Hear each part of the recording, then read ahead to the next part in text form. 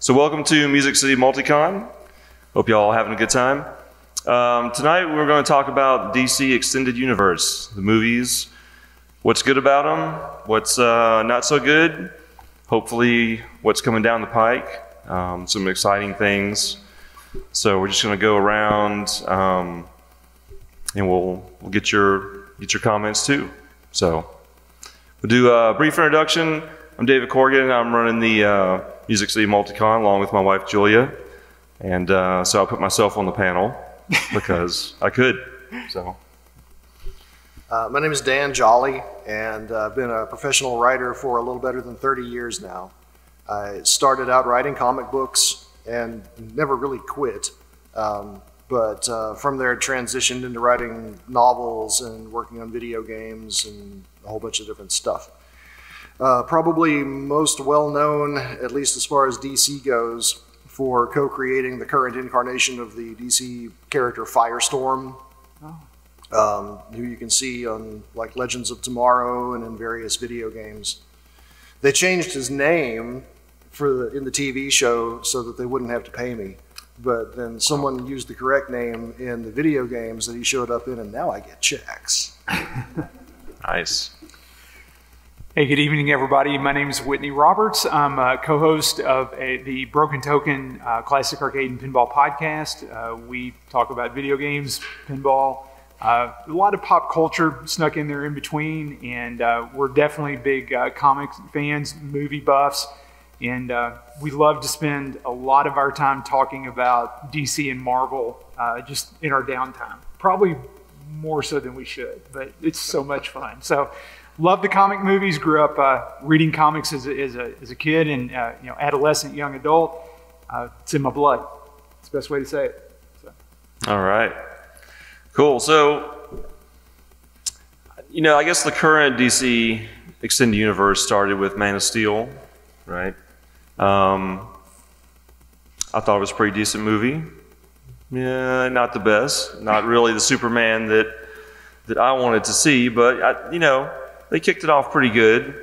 That led us down a path of, Batman versus Superman. You got into the Justice League stuff. Now we have a Snyder cut. Yes. Wonder Woman, Aquaman. Shazam was kind of hanging out there. Yeah.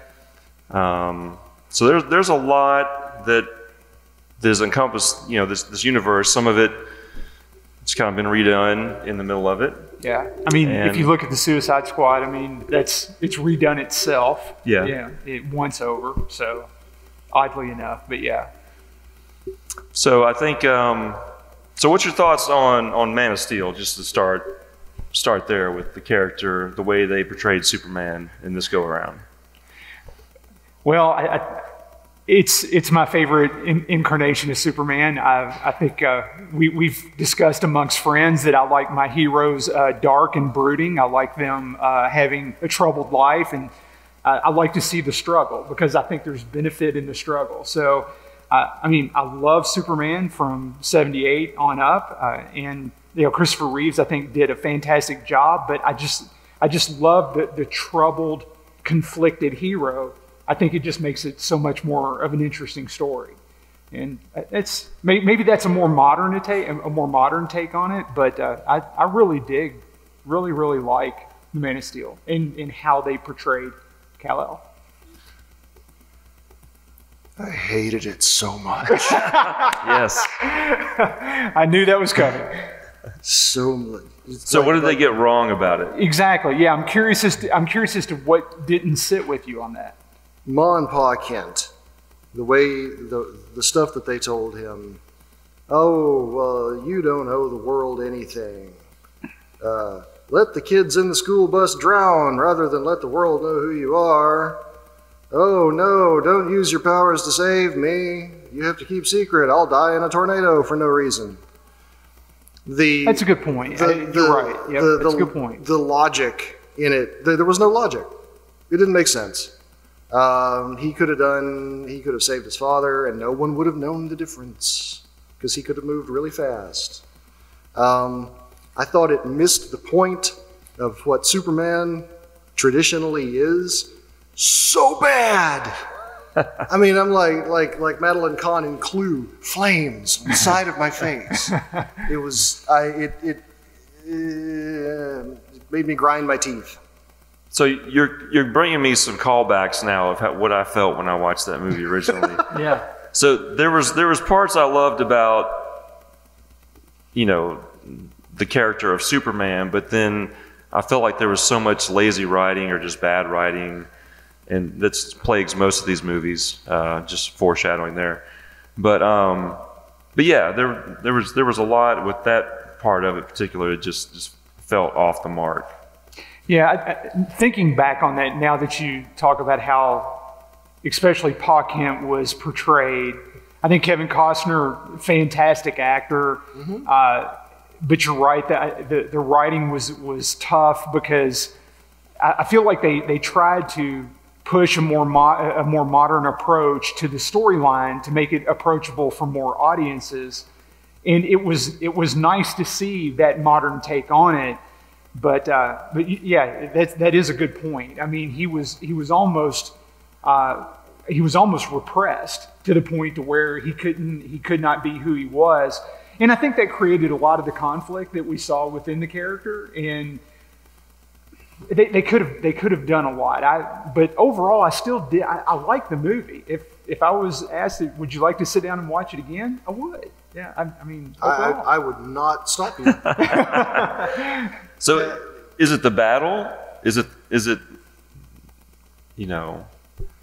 the fighting? No, because the way honestly, they portrayed the powers of Superman. Honestly, I thought that the battle towards the end was so over the top that it was almost uninteresting, because they were so evenly matched to the point to where there was no real. There was no real benefit in watching that protracted and drawn out fight scene, when at the end of all of it, one of the two of them could have ended it very quickly. I felt that entire scene, how many ever minutes that was, if it was compressed down to 13 seconds, it would have yielded the exact same result, okay? But all of that being said, I still liked Henry Cavill's portrayal of Superman. I liked the fact that he had a lot of soul searching to do. I like the fact that he just didn't fold. He just didn't fold into the character immediately. But at the same point, especially now that we're talking about it, DC just missed the mark with the overall story, the overarching story that they could have told there, in how they could have connected it. You have high hopes that just really weren't realized overall. I also liked Cavill's portrayal. He looks like Superman. He's a fine actor. Yeah. I wish they'd put him in a Superman movie. Yeah, I get it. And I mean, okay, correct me if I'm wrong, because I don't. Honestly, I think I've blotted a lot of it out.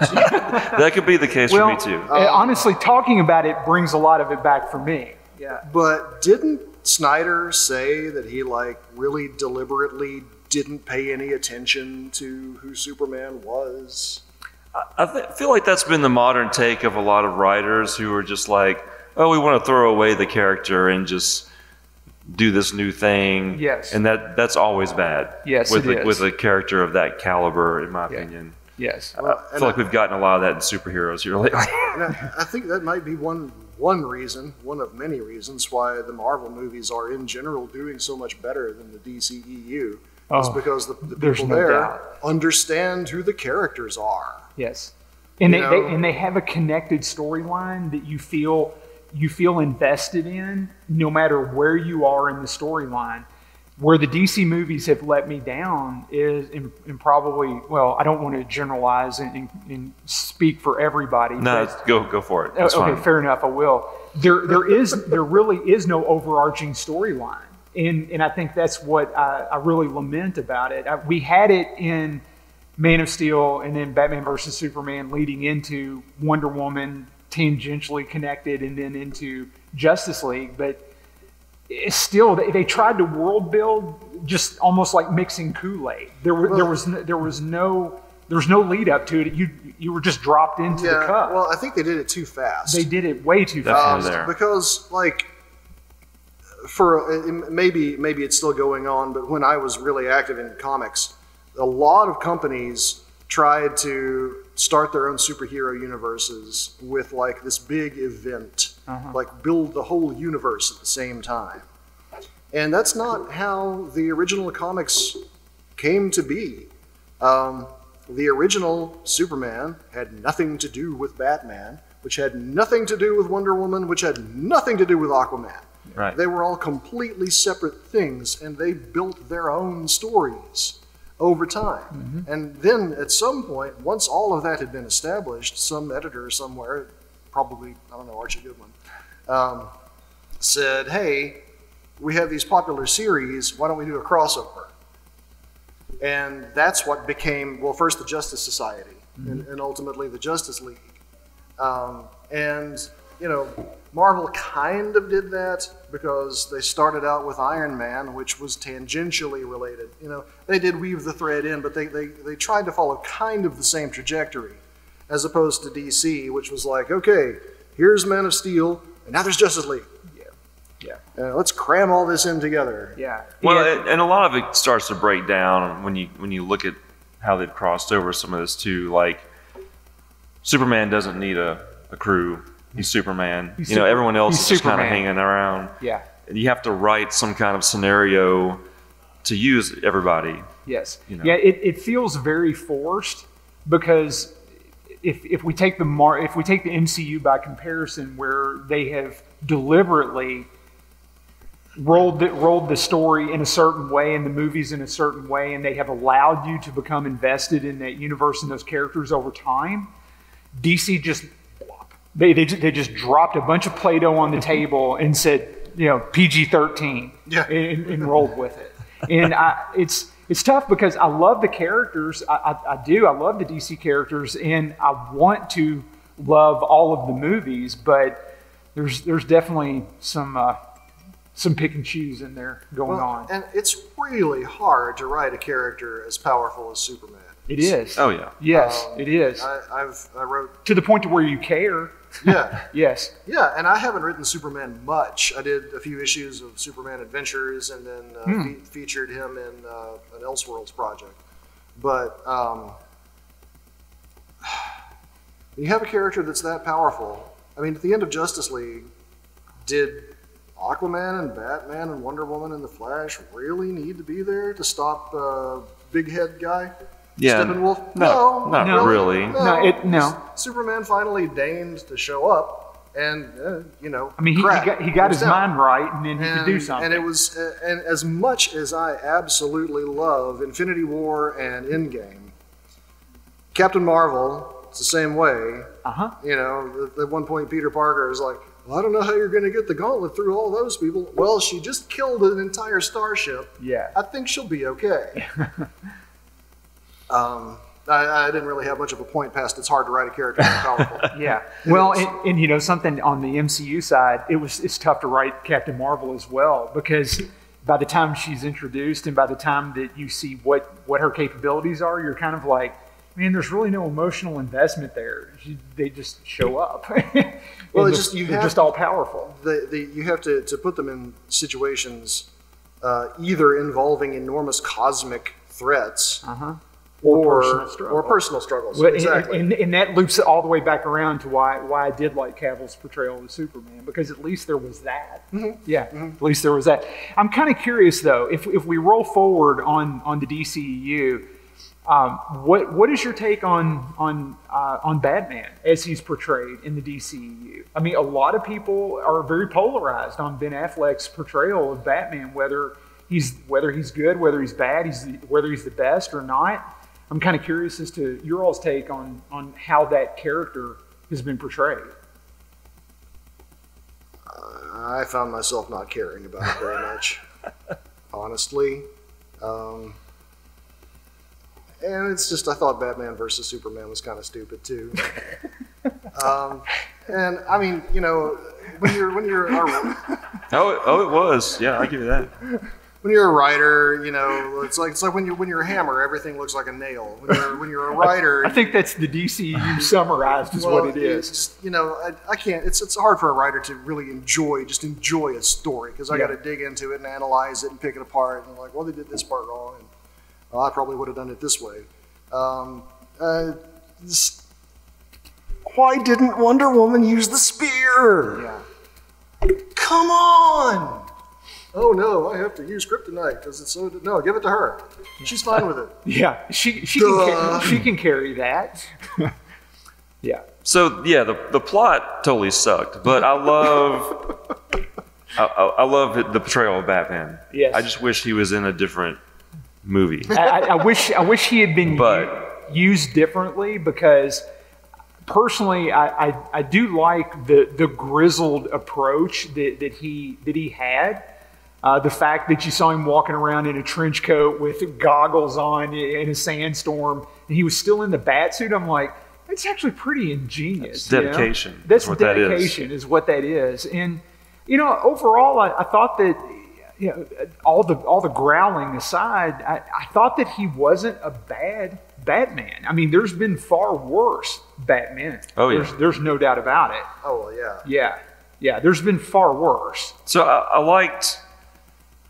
He seemed more, I hate to say believable Batman because that's maybe not, but he was less Bat Ninja. Yes. And you could kind of see like, okay, he's Bruce Wayne. Yeah. You know, and he's going around, he's doing some detective work. So, you know, I like those aspects of Batman because, you know this, I love the old Batman '66 stuff. Oh yes, it's good. It's very good. And you know, he's not a ninja. He's just a dude who can throw some punches pretty well. Yeah. But he's got crazy gadgets. But he doesn't have to be a super strong, punch through walls ninja maniac. No, and I mean, Adam West was exactly the opposite of all of that. Yeah, I mean, he was. It took him a long time to get everything out of his utility belt. You know, when he threw, you could tell that they had to help him out with that. So yeah, but you know something, he was still our Batman. Oh yes, yes. Well, Tim Burton Batman is my Batman. I'm going to be like the grumpy old man on this panel. There's three of us.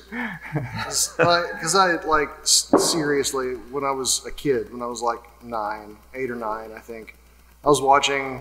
Because I watched the Adam West Batman when I got home from school because that was what was on because we had 3 channels and the other 2 were showing soap operas. And I mean, I wasn't really thinking about it very much until they had King Tut, the episode King Tut. King Tut. Oh yeah, King Tut. Not the best. And at one point, King Tut picked up the telephone and said, "Operator, connect me with the voice box of the Sphinx." And I thought, wait a minute. This is crap. Or is it camp? I mean, I don't know. No, it was camp, but that's when I realized I had a severe camp allergy. Okay, I got okay, you. fair enough. Okay, because I'm okay with it to an extent. Jim, we need to remember that because we'll get more mileage out of that one.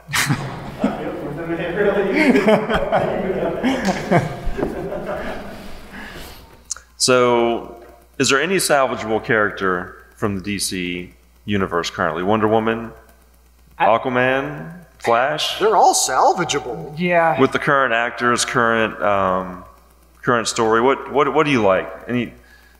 I personally, I thought the first Wonder Woman movie was mostly fantastic.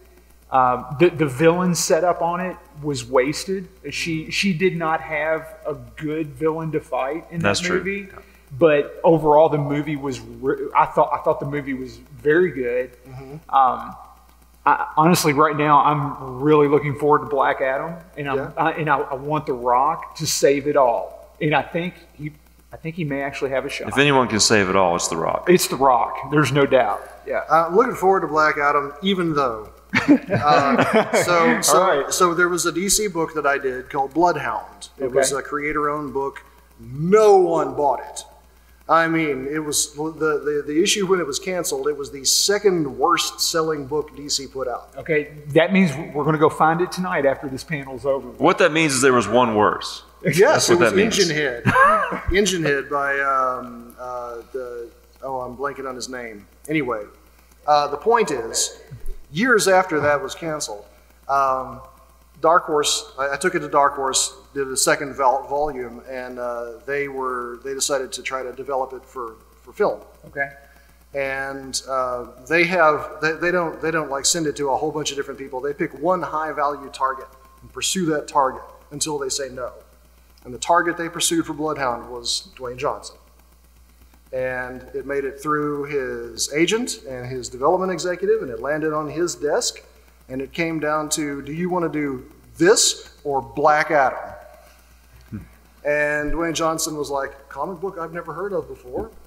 Black Adam. Really is Black Adam. And, and I'm like, that's fair. Yeah. I mean, I can't blame him. Well, I would have made the same decision probably. Well, in his shoes. He is obviously invested in the character, because if you've seen the Fandom trailer, I mean, he says, I was born to play Black Adam. So he is emotionally invested in this character, and I have high expectations for what he brings to the table. Yeah, I can't wait to see it. Yeah, me too. Yeah. Hopefully that means that if he sees a script that looks like garbage, he can go back and say, hey, no. Yeah. It depends on whether he's a producer or not. So yeah, that's a good point. That's a good point. But I mean, he could easily be a producer at this point if he felt like it. There's no doubt. If he said, "I'll star in your movie as long as I can be a producer," like, yes, sir, thank you, sir. Yeah. Yes. So do you think Black Adam is going to tie into Superman, these other guys, or you think they're just going to tie in Shazam? Good question. And kind of I don't know. have it off to its own for a little bit? Shazam's already tied into Superman. Superman showed up at the end of the Shazam. That's true. He did. That's true. Or at least the most of 5/6 of him showed up. Yes. Yeah. Minus the head. So. I mean, like to go back to your earlier question, all of this stuff is salvageable. It's just it's all been the victim of really, really bad scripts. Yeah. And not all. I agree with you. I really like the first Wonder Woman movie. Yeah. I was pretty much okay with Aquaman. Yeah. I mean, Jason Momoa is an incredibly charismatic actor. He really is. He has swagger for that character. There's no doubt. Yeah. I really enjoyed Shazam. Mm-hmm. Yeah, Shazam was great. I was Shazam really was pleased fun. with Shazam. Yeah, Shazam was good. I liked it a lot. You know, the problem is now, so we have a completely different Batman coming out. We do. So, and of course they had a couple of Jokers mixed in there. The Joker situation is so confusing to me right now. It's weird. So I don't know how you tie like a proper Justice League Batman back in if you keep Superman and you keep Wonder Woman, or do you just let Batman go for a while and then... And then reeling back in? I don't know. How would you write this? How would you fix this? How would you salvage this? Well, here's the thing. Unlike Marvel, Warner Brothers is really not that concerned with internal continuity between their properties. Yeah. I mean, that's why you can have the Harley Quinn animated series and then the Harley Quinn that was on Batman, the animated series. I write video game stuff sometimes, and I was trying out for a Suicide Squad video game. Okay. And so I wrote a scene with Harley Quinn and sent it in, and then they came back and said, this is good, but for this game, we want to make her like 85% Dr. Harleen Quinzel. And Harley only comes out like under stress. Okay. Which is fine. It's a valid interpretation of the character, but it's a very different interpretation of the character. Yeah. So, Joaquin Phoenix's Joker, not really much to do with anything. Do they care? Yeah. No. So, if the Robert Pattinson Batman doesn't really fit in with the rest of it, are they going to care? No. And I guess after watching all of the Marvel movies and being so invested in the continuity that is the MCU, I think that's what disappoints me most about the DCEU is the fact that they don't care about the continuity, and they really don't care about. It doesn't seem like they care about the characters enough, or there's an overarching storyline that would pay off for the moviegoer, and that's really what kind of bums me out overall. Well, I think that the approach that they excuse me, I'm choking. It's not that they don't care about the characters; it's that they want to give the filmmakers autonomy to bring their own interpretation. Okay. They don't have Kevin Feige, Right. smiting people with his continuity scepter. They need a Kevin Feige and a scepter. I think they need a little bit of that. And he's doing a great job. Yes, he is. Yes. But they don't have one he wields voice. that scepter with no abandon. I mean, he's on it. Yeah, they go out of their way to tie every single thing in. Yes, Even they if do. it's like, hey, we got to stick this guy in here for 5 minutes to tie it in, they tie it in somehow. Well, I mean, you do bring up an interesting point, though, because I guess at this point I want that payoff, and I mean I'm speaking for myself because well, I can, I guess, at this point, but ultimately I just want there to be more. I just don't have the emotional payoff of rewatching so many interpretations of the same character over and over and over again.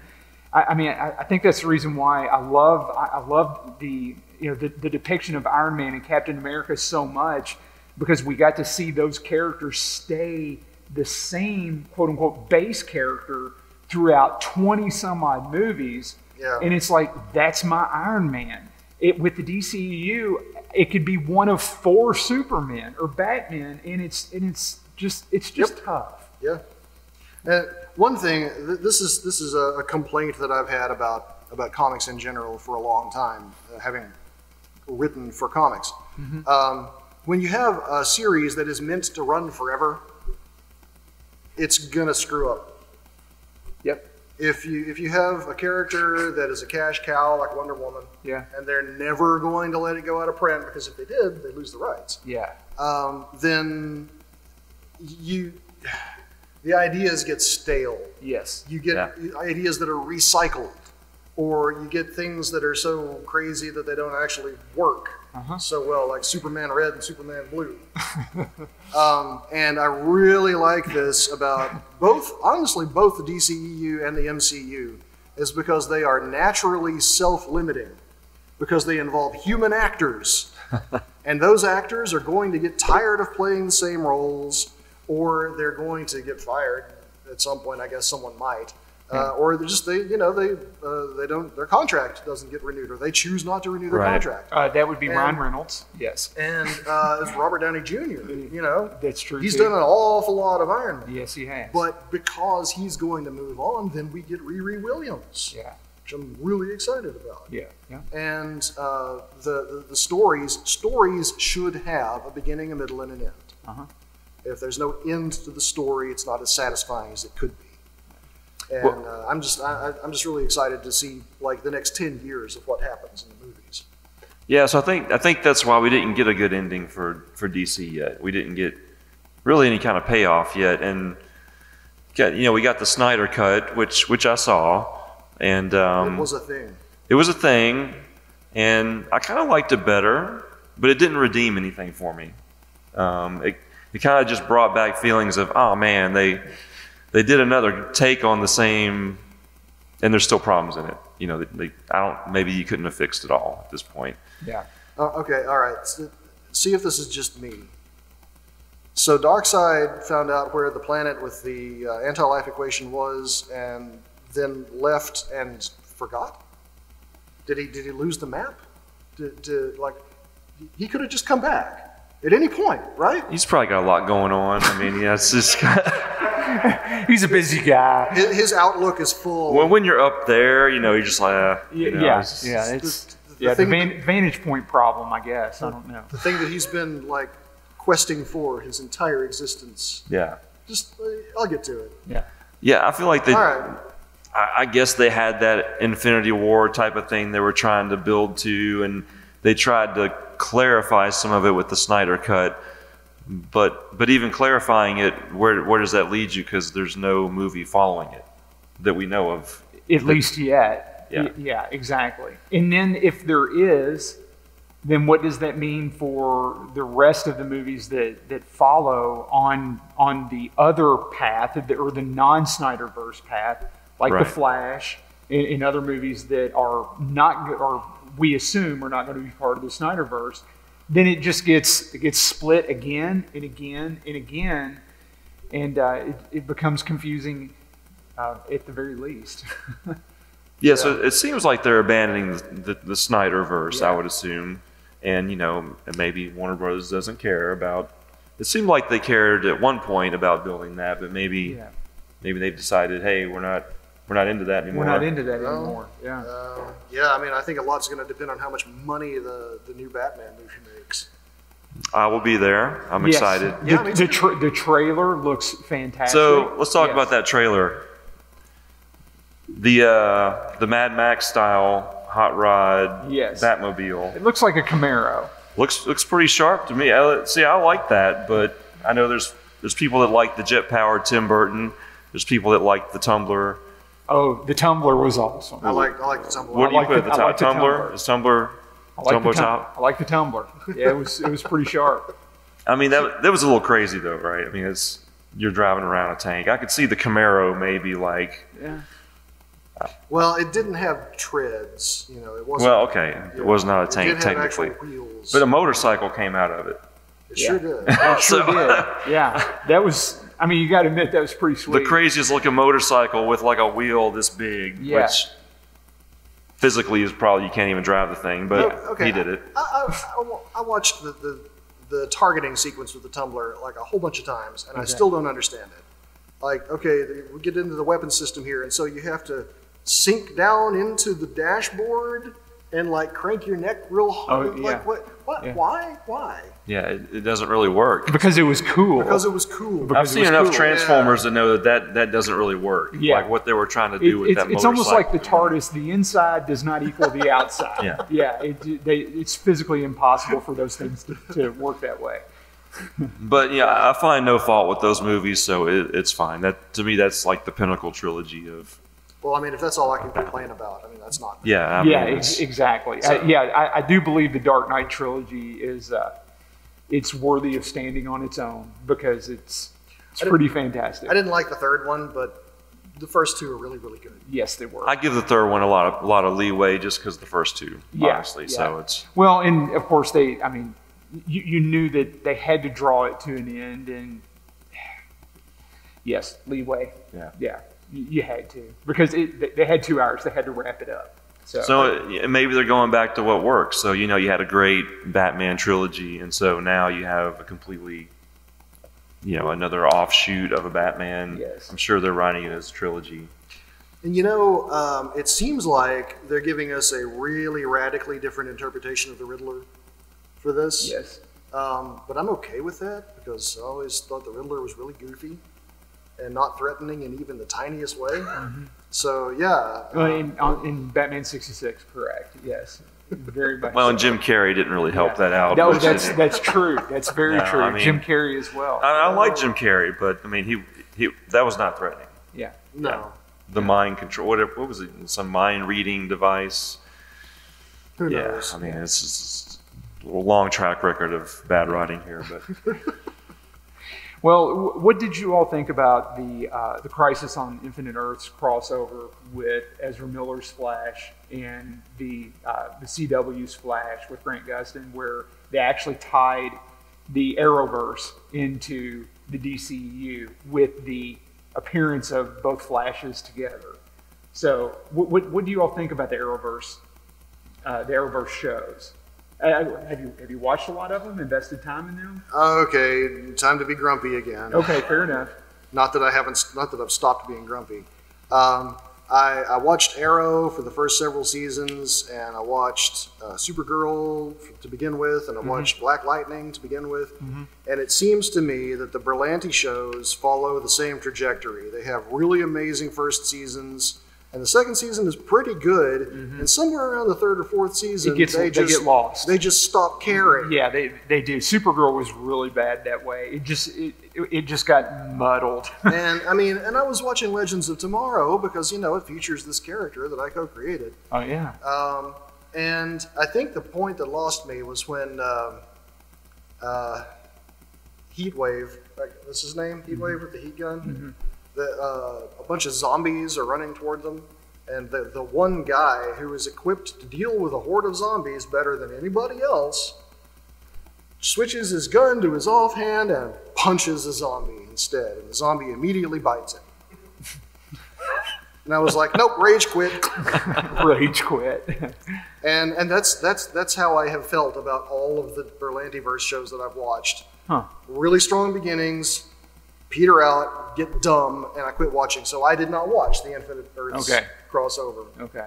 Now, do you think they switch writers at some point, or do you think how do you think this falls apart? I haven't paid attention. Or they basically came up with 2 seasons worth of stuff, and then they just kind of threw some crap together for the last. That may be accurate, because to pitch a show, you need to outline the whole first season and then give a pretty solid indication of where the second season's going.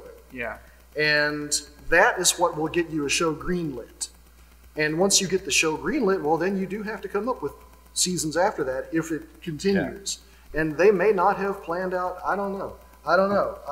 Years ago, I heard about a well-known writer who shall remain nameless because I'm probably already getting myself in enough trouble as it is. No one's going to see this, don't worry. But this really well-known writer would get a series and do a 4-issue or 5-issue arc, really put all his writing muscle into it, just make it amazing, and then jam out the rest of the year over the course of about 2 weeks and get paid for all of those scripts up front, and then go on to some other project. And so, you read this amazing first arc, and then you're thinking, okay, what's up with the quality here? Oh crap, what is this? It is crap. And so that might, something similar to that might be their model for those shows. I don't know. That's your speculation. For me, having watched all of Arrow, all of Supergirl, all of The Flash, at least up to current, all of Legends of Tomorrow, I will agree, extremely strong starts to all of those shows. Arrow, I dearly loved it until season 4, season 5, and then it just gets in this cycle where everything that they build up through a season just seems to get flushed, and then they kind of start over again with a bit of an alternate plot. Then they go again. They eventually tie it all together, but you have to waddle through so many shows to get to the payoff there. Supergirl, honestly, I don't even know what happened with that show. It just went off the rails and just got weird, just really weird. In The Flash, though, I love that show, but they recycled the same villain in different iterations over and over again. I mean, it seems like the only villain that Barry can fight is another speedster, and it just, I don't know. It just got to be tough to watch after a while. Well, I'll make a bold statement here. The Flash is too powerful to be a good guy. He's too powerful to write as a protagonist and give him believable obstacles to overcome. So what he does is create his own blundering issues that take 2 seasons to straighten out. Yeah. And then they still don't. Yeah. So, I mean, really, So The Flash is awful. No, actually, I really like it. But people keep coming back to it because the characters are well drawn. They're engaging. I mean, honestly, that's why in any kind of anything that's continuing, you come back for the characters. You don't come back for the plot. You don't come back for the world. If you ask somebody what their favorite part of Star Trek is, they're going to say Captain Picard or James T. Kirk or Spock or whatever. They're going to say Kirk. They're not going to say anything. They're not going to say. I love how the warp nacelles fold up and the ship goes into warp. They're not going to say, right. I love the transporter buffer. It's the characters. It's the characters. It's always the characters. Yeah. So when you've got a show like The Flash, which even in the first season was so dumb, the plots were so dumb. I can move faster than the speed of sound, and I can't take a gun out of a guy's hand. Captain Cold Really? Now, was that just the typical I'm learning to be a superhero thing, or was it just bad? Well, earlier in the same episode, he took the guns out of a whole bunch of terrorists' hands. Okay, so he forgot how to do it. He forgot. Yeah. Yeah, it's tough to keep track of all this stuff. It's writer's block. It's dumb. Yeah. But that's why I've never. One of the reasons why. Another thing is no one's ever offered to let me write the Flash. But I would never want to write a story featuring a speedster that fast because there's not realistically any obstacle that he couldn't overcome. The Flash is more powerful than Superman. Superman can't. Well, he's not that fast, and he can't travel through time the way the Flash does. And, So you think there seems to be a lot of problem with some of these characters where they have to power them up over and over time to where they've gotten to a ridiculous amount of power. Yeah. You know, we were from where Batman and Superman stuff started, where Superman's lifting a car, you know, and it's like, ooh, he's like super strong, but then he's lifting up a building, or he's stopping an airplane, or he's stopping a meteor, or he changes the direction of Earth's rotation. Sure, he flies fast enough and everything. Yeah, exactly. Although, what finally made that make more sense to me is when someone said, "Oh no, he's not changing the Earth. He's traveling backward in time, and we're just watching the time travel move backwards. We're watching time move backwards, as he does." Interesting perspective. That's a real fanboy explanation. Okay, all right. Yeah, I can take that. So we're getting about time. We could leave a little bit of time for some comments too, but I guess the general take is the characters are great, but the writing sucks. Is that kind of where we're at?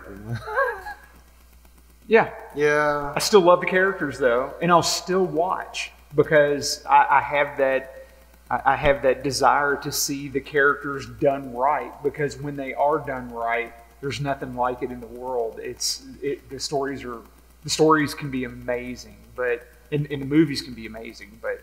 And you could take the exact characters from the DCEU movies and give them better stories to be in, and I would be there in a heartbeat. Yep, 100% invested. Agreed. And there's been fantastic story runs like Long Halloween and some of these, so it's not like you even have to reinvent anything. So yeah, there's material. As a fan, sometimes it's puzzling to me. Is like, why did you write that story when you could have just straight adapted these? And Batman vs. runs. Superman tried to take it from Frank Miller's Dark Knight Returns. I mean, the armor that Bruce Wayne's wearing there is straight out of Dark Knight Returns. But then they went further with it, and they added in a whole lot of other stuff. Yeah, they did. Yeah. So. Yeah. What about you guys? Jim, I know you got some comments on what you love and hate about Suicide Squad. Suicide Squad. Second iteration, or is there going to be a third? Did you like the first Suicide Squad? I like the second one better than the first. Okay. Jim, I would think that if we've got two, nothing's going to stop three. I mean, if they can take that franchise and remix it and make it profitable, I'm sure they could do it again, or it could be done again. Wear a clothes ball on his head and make everybody like him. What can you say? Yeah. So who actually watched the Birds of Prey movie? Oh, yes. Birds of Prey. yeah. I didn't even see it, so I meant to. Busy sometimes, but so how did that? Because that was a different take of the characters in Suicide Squad, right? Mm-hmm. There's another offshoot, same, if I'm understanding it right. Well, Harley was basically the same. Yeah. Okay. Yeah. It's the character from Suicide Squad that got her own movie, basically. Yeah. So it does follow in pretty close with. Does time wise, does it fit in with Suicide Squad at all? Pretty much, more or less. Pretty much. I mean, the nature of the movie, the nature of the Harley Quinn, the Birds of Prey movie, even more than Suicide Squad, it's not really designed to be taken seriously. Sure. Whereas like everything Snyder does is like deadly serious. I'm so earnest about my being serious, and the Harley Quinn stuff is just it's playful. Okay. And comedy can break rules that drama can't. Yeah. It's like the old Batman. Yeah, very Yeah. true. You know. Well, yeah. If you're in a comedy and someone says, "Oh yes, my Uncle Richard died in a tragic golf ball washing accident," well, okay, that's fine. You laugh about it, whatever. Bruce Wayne can't say that in a Zack Snyder movie. Yeah, it's true. That's very true. Very true. He's not written that way, is he? Yeah. Any other comments, questions? Favorite movie out of the run of DC so far? Or alternatively, has the DCEU let you down? Over and over, for sure. Over and over. Yeah. Favorite would probably be Shazam. Okay. Just fun, it's come up on its own. Yeah. Yeah, Shazam was great. It really was. It was good. I think they rebuild the universe out cinematically. They should use that as its core. But Shazam's such a weird ancillary characters that people would know or associate with. Yeah. Yeah. He's not an anchor character really. Yeah.